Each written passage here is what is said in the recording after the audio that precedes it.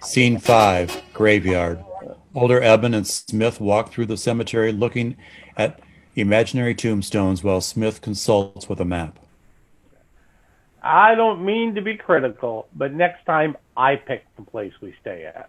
But it was only $75 a night. Yes, but after sleeping in those beds, I believe a silkwood scrub down may be in order. Here it is. Evan, you okay?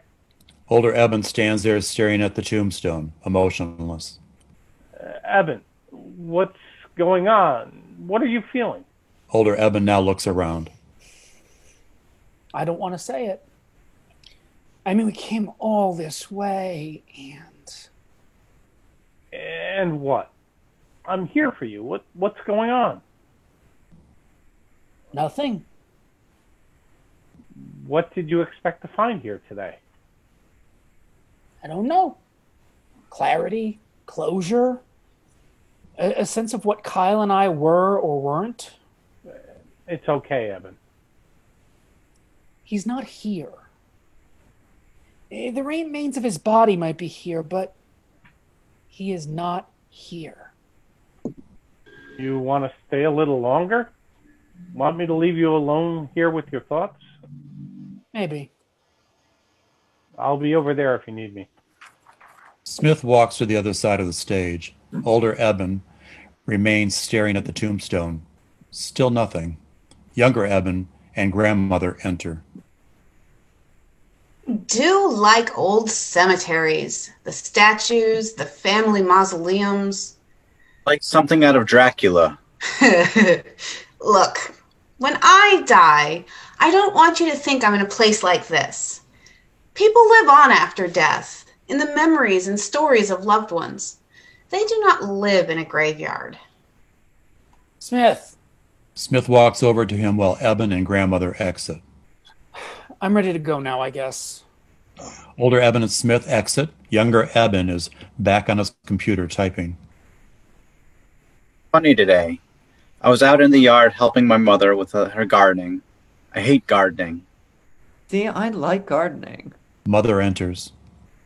Oh, are you telling Kyle about that absolutely creepy thing you said in the garden today? Yes.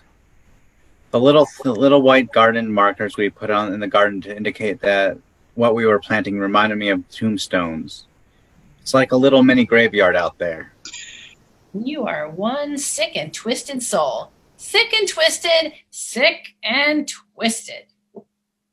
Yeah, I've always thought that the garden markers looked like tombstones too. Really? No, not really. But I can see it. Flora's gardens kind of are a place of death and rebirth when you think about it. That's why I love to garden. Reminds me of the Greek myth of Persephone, the goddess of spring. In the winter, she goes down under the earth to the realm of the dead to be with her husband. The flowers and crops wither and die. And then in the spring, Persephone returns to the land of the living. The flowers and crops spring back to life at the same soil that they died.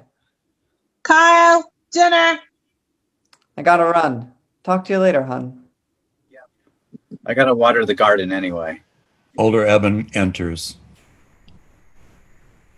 A few weeks after going to the cemetery with Smith, I went down to New York City to see a show. I still don't know what I expected when I went to the cemetery, but that's besides the point. I was walking through Grand Central Station to catch my train home. Grand Central is perhaps one of my favorite places in the world.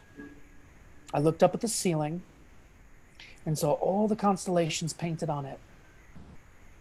And there in the corner was Pegasus. Kyle enters and stands next to older Eben. And at that moment, it was as if Kyle were standing next to me. Mother enters. Fine. The person you met one weekend. Have a pilgrimage and sulk when you don't feel his presence. You ever feel my presence? Every day. When I'm driving and I listen to a song we used to like, or whenever I watch the news and I start yelling at the TV, especially with the vile psychotic snakes we have in Washington, D.C. right now. Right. Right. I see where I rank as a priority. That's fine. Wait, Mom, I'm sorry. I mean, I really do. You are still so easy. So easy. Burden! Burden! Mother moves closer to older Eben and stands by him. Kyle takes older Eben's hand. By now, Alice and Janet are sitting by Kyle's computer. Alice is reading from a book of the complete works of Shakespeare. When he shall die, take him and cut him out in little stars, and he will make the face of heaven so fine that all the world will be in love with night and pay no worship to the garish sun. That's beautiful. I went to visit his grave today to tell him that Tim and I are having a baby. Oh, that's right. Kyle introduced the two of you, didn't he?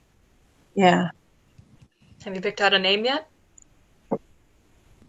Kyle, if it's a boy. And what if it's a girl? I don't know. Maybe Peg? Peg? Yeah, Peg. Like Pegasus. Peg's usually short for Margaret. Yeah, but Peg doesn't need to know that. I'm kidding there. Kyle's mother recommended Eleonora. Eleonora? It was the name she picked for Kyle if he was a girl. You know, before he was born. When did you start talking to his mother? She called a couple times last month. She needed someone to talk to. I would have slammed the phone down on her. The way she treated Kyle, she didn't speak to him for over a decade. How can a mother do that to her own child just because he was gay? I know. Look, I get it. She has been far from my favorite person through the years, and it's easy to judge her, I know. But she lost her son, and her husband's sick. I can't begin to imagine how she feels right now. True.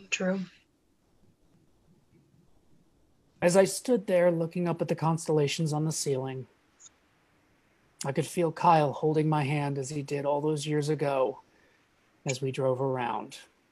And I showed him where I'd grown up. The way his thumb would gently glide down the palm of my hand. And the twinkle in his eye whenever he grinned. I guess I felt what I'd really hoped to feel that day in the cemetery in Canton. But such things can't be planned, can they? Blackout. End of play.